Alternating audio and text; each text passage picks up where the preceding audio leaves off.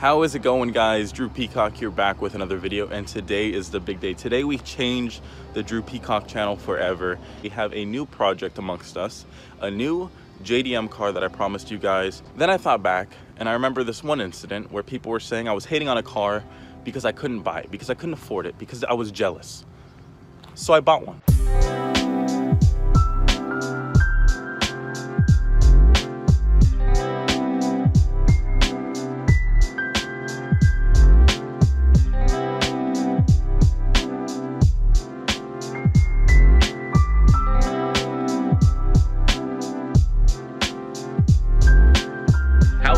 Guys, Drew Peacock here, back with another video, and today is a big day. We're actually taking in the Supra to get swapped. So it's going from a 2JZ GE motor to the 2JZ GTE.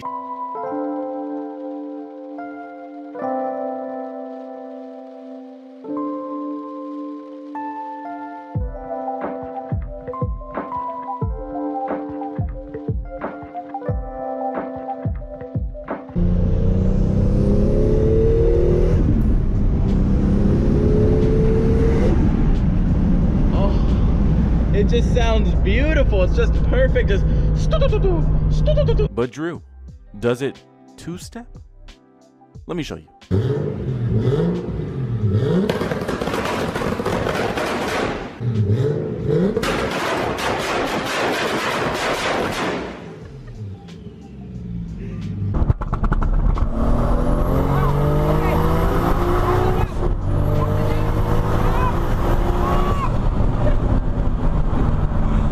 His car is a supercharged Huracan Performante.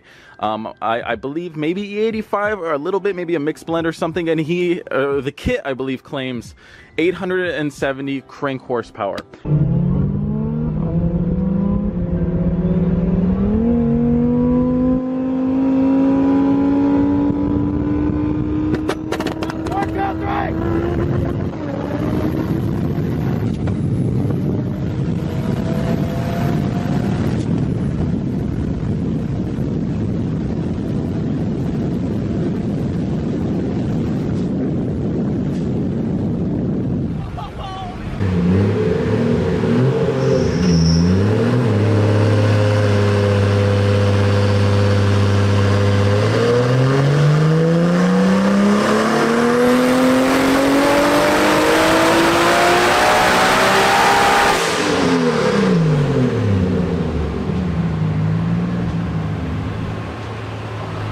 What it do?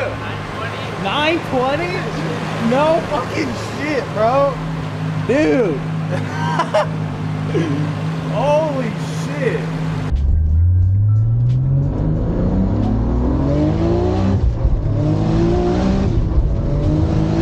Oh my fucking god, this thing is crazy!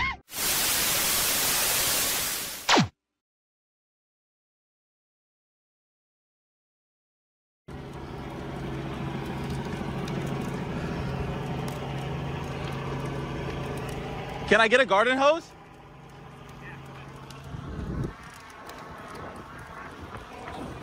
The racetrack tomorrow. You got race fuel in there? No, just E85, but like the car's been fine. I've had no issues. Yeah, I don't know, but the hood is on fire, like the front of it.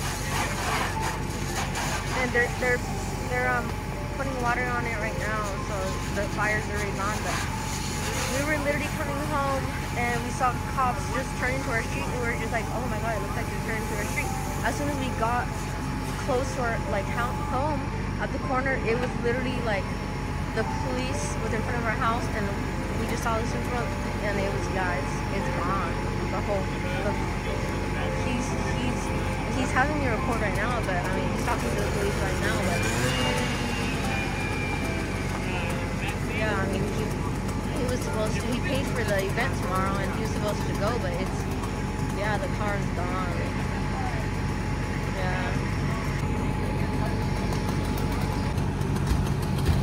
Yeah, I don't know. I mean, he's probably upset right now, but he's just like nodding his head all the time.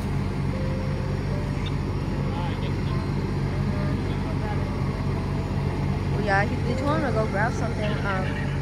They told him to go grab something right now, but let me turn off my car. Hold on.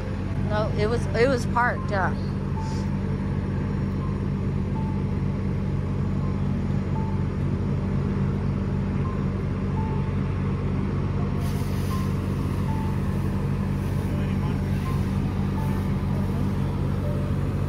When you guys came, it was just on fire? Well, hold on. I'm gonna talk to Ian right now. We were I'll call you back. Okay. We were okay. Sorry, I have to keep recording, I guess. Should I have to keep recording? Yeah, we were coming from Ralph's, and then like we saw a cop pull, like we were literally like in front of the Dodge, right? You're just heading this way, and then we saw a car like a cop just pull in like into our street. We kind of were like, oh, that's so funny. It looked like it was in our street. So as soon as we turned, we're like, oh, okay, there's a fucking cop right in front of Andrew's car, and we look, and there's a big ass huge fucking flame, like literally huge, and it was, yeah, Andrew's car was already on fire. Somebody did it? I don't know, cause like I don't know. I mean, the whole front end was on fire, so maybe like I don't know if something caught on fire under there, but like why would it if the car's not even on? And I don't know. Well, the fire department left, and We're left with ashes. yeah, we're left with ashes. Well, I already like had my quiet phase and stuff, so if it seems like I'm a little jovial, I'm not. But you know, it's just there's nothing I can do about it now. It burned. They think it was the fuse box, which, I mean, the car's been running fine, you know. I guess a small thing could have happened. Maybe when I was loading it up on the trailer, it pinched the harness. There's a million possibilities, like not a million, but there's a handful of possibilities. But they say it could have been that. I mean, I talked to a couple of my buddies, and they're like, you don't think someone tried to burn it down? And I'm like, no, I'm not gonna, you know, stanty pants the situation or anything like that. You know, I think it was an electrical fire, and it is what it is. It just sucks because I wasn't here when it happened, and so if I was here, I definitely could have stopped it somewhat. I could have contained it, but yeah. So you guys probably aren't seeing this video until way in the future, because I'm just gonna handle this privately until then, and then once it's all handled, then, you know, we'll get the rebuild going and stuff like that. So yeah, fun stuff, cool, super happy.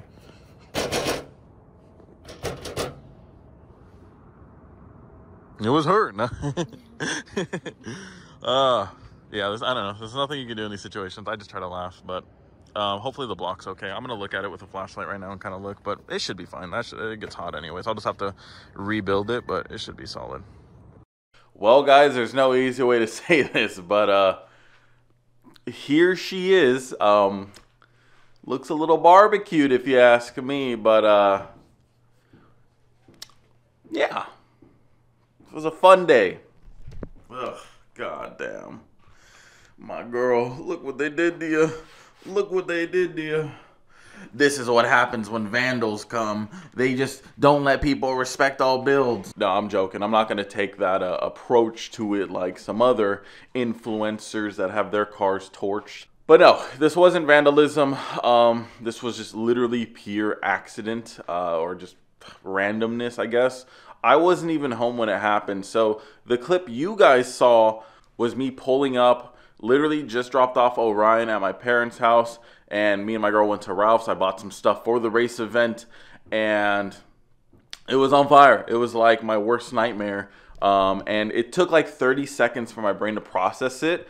And after it processed, it was like, well, there's nothing I could do. You know, I did get the garden hose, and I was spraying her down as best I could, but it was across the street. It wasn't much I was going to do to it. It was burning real hot, as you can tell from it literally melting my intake manifold. So my little garden hose wasn't going to do a whole lot. So I know it seems like maybe I'm nonchalant about it, which partially is true, but it's also been a few days. This wasn't last night. This happened Thursday night, and it is now Tuesday. So I've already looked at it. I've already, like, you know, griefed a bit and all that stuff. So even though it seems like I don't care and I'm happy it happened, I'm not. But again, there's nothing I could do about it. You know, the only thing I could do is get to work on returning it to its former glory, which is exactly what we're gonna start doing right now. I couldn't touch it until I sent photos to my insurance company. Obviously, I don't want to tamper with anything, and they just asked for photos. And so now I'm just going to kind of clean up what happened. I'm still not going to remove anything because they might send an appraiser.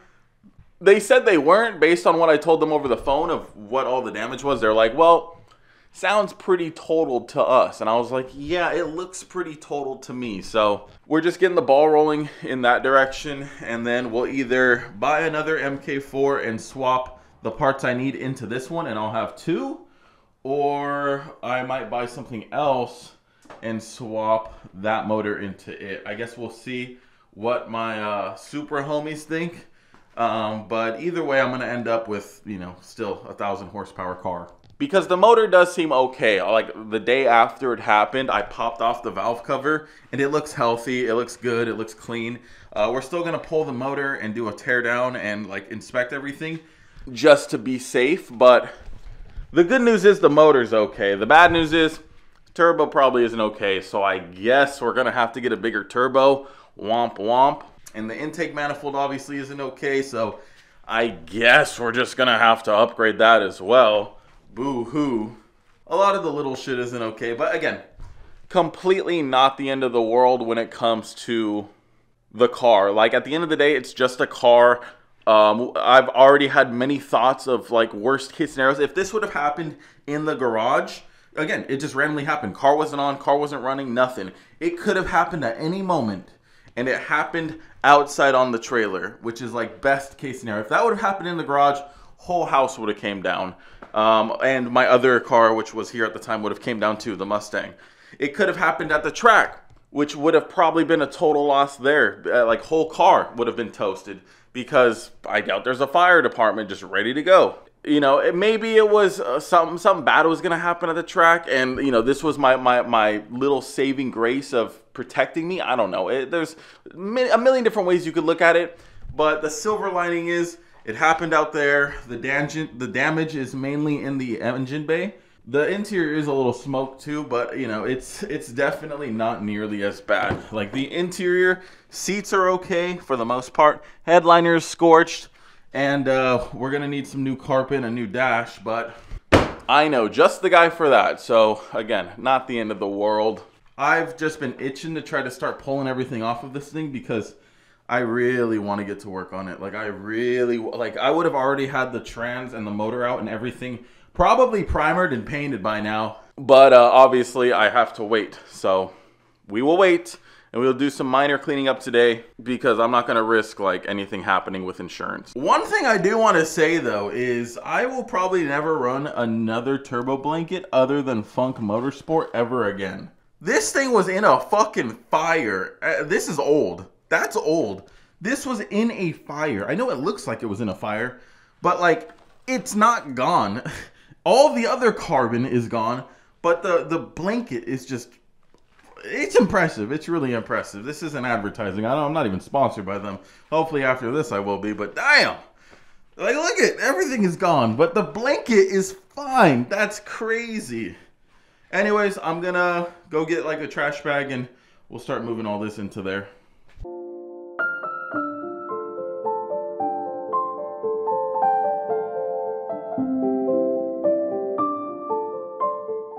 Alright, so one trash bag and a full vacuum later, and the passenger side looks pretty good. I mean, I know this doesn't look good, but this is all like easily sandable and repaintable. It's just the paint's gone. The engine looks pretty good too. A lot of the miscellaneous like debris is all gone. A lot of it's down there as well, which isn't going to be fun. But it's cleaning up pretty good. The dash is smoked. It looks more smoked than I thought. Yeah. So it's pretty bad, but it's pretty okay at the same time. Luckily, the car is not made of aluminum because that shit would have been all toast. Anyways, here's what's left of my E-fans. If you guys want to buy them, they should work. Just need new blades. Everything else though isn't in working order. But yeah, I'm gonna continue. I don't know how to unlatch my hood because the cable melted, or yeah, it's gone. So I might have to take an angle grinder to that and just pull everything else off. But yeah, so far so good. I know it doesn't look good, but in my eyes, this is going pretty smooth so far. Okay, so I'm getting a little carried away, but I pulled off the intake manifold, and ironically, I don't really want to touch it because I took off my gloves, but the seals are actually intact, which is a good sign. And obviously the runners are intact. We're not reusing that, but I'm just saying, like, that's a good sign that the heat didn't really get towards the block. It was mainly just in this area, which is where the fuse box was. But yeah, got that off. The head looks good. The port plugs are still purple and all that, so that's kind of cool. Next up, I'll probably start doing I'll probably take off the intercooler and all this fun stuff, but I'm gonna take a break from it, and I'll just get back to it when I feel like it. So yeah, we'll be back. All right, do you guys want to see something crazy? Crazier than this? I also went ahead and pulled the radiator. I'm sure my AC condenser, it actually looks okay, it just looks dirty. Pulled the radiator, pulled the hood, what's left of it, pulled the little cooling tray cover, pulled off a lot of shit, right? I thought the radiator might be okay. Spoiler alert, it's not, but look at this. The fan shroud actually melted and made stalagmites that went into the radiator. And like, this is what like punctured it. But like, it was so hot that this aluminum just melted and just stalagmited right into the bottom of the radiator. And that's where it's punctured. So yeah, it's punctured right down here, just probably from going in there and then expanding as it cooled. That's my guess. So need a new radiator. That's like the least of my worries. But yeah, it's coming apart. It's coming apart. Everything is nice and loose, so that's cool. I think the heat expanding and shrinking just loosened everything up. So yeah, I'll keep at it. Okay, fast forward a couple months. Sorry if I look a little crusty. I'm in the middle of editing the Supra video, and yeah, I've been hiding this from you guys for a while. Every live stream that I've done in here, every time I've been working on the McLaren, the Mustang, or the Honda, it's been here, just scorched underneath the dirty car cover. I'm surprised nobody has pointed out how dirty the car cover is and how I'm just using the Supra as a bench. But yeah, it's been chilling here. Only a few people knew. And like I said, I was just trying to keep it under wraps just until I was done with insurance and everything like that. So all that's squared away. We are now getting all of the parts for it. I know a lot of people are going to say, Drew, it's a lost cause, blah, blah, blah. Nothing's a lost cause, brother. You got enough stupidity in your brain, and nothing's a lost cause. I already have a painter probably picked out for it. One of my close buddies, Lucas, we're actually in the middle of touching up the paint on the Mustang. I took it to him today, and so I'm going to start working on that, get that all squared away. That way we can see how he does on that, and then he's really eager to paint this, but I had Chris, aka Supermarket, help me get a parts list with our close friend Richard, who's out in Australia. So literally, we have a whole parts list of everything we need. We have connections to get everything. So again, I know it looks daunting. The daunting part is going to be just cleaning out everything and just starting fresh. That's literally the daunting part. The rest of it is just hooking everything back up as if it's a brand new car. So I also went ahead and checked the metal in the area where it was the hottest. And I mean, besides the surface rust and the paint kind of everywhere, the metal looks fine. I mean, it looks like this area got the hottest. Maybe this is where it all started. But besides that, in the surrounding area, it doesn't look like the metal's toast. I mean, it was hot. It wasn't burning that long. We're going to check everything once we get it completely stripped, and we'll see if there's any discoloration or any crazy blistering or something. But I'm fairly confident that this chassis is still good. I never plan on selling this car, so I don't care to post this information. I'm not like trying to hide it from you guys to make sure I hold my value of my car. I don't really care. This is a car that I plan on keeping forever, and if somebody eventually wants to buy it off me and it's a really good price, then this information is out there anyway, so who cares? I'm not going to be a shady guy. I don't really care. It's a car that I like. It's a car that I'll probably have forever. So I know it looks daunting, but it's going to be a fun build process, and I'll actually be able to fix a lot of things that I wanted to do from the get-go. So I'm looking at it as a plus side. And I already know there's going to be plenty of people saying, oh, this is some sweet, sweet karma, Drew. It's not. It's just an accident. It's no karma. I've been doing what I've been doing for years, and I'm going to keep doing what I'm doing. I don't care. It's literally, this is just what happens sometimes, you know? Sometimes it happens to the best of us, and it is what it is. But I'm not going to sit here and start crying and start a GoFundMe. I'm getting to work, and this thing's gonna be back by the end of the year. I'm trying to make it to Supras in Vegas. I know we just rushed to get there last time, but we're gonna rush again, and we're gonna get there this time again. So now that the cat's out of the bag, I can start doing some live streams on this thing. I can start really getting to work on it, and she'll be back in no time. I need your guys' opinion though. What color, if you could paint a car any color, what color would look great on a Mark IV Supra? Let me know your thoughts down below. Anyways, that's all I got for you for today. You'll be seeing this car a lot more now. F in the chats for the Supra, comment down below, subscribe, and until next video, peace.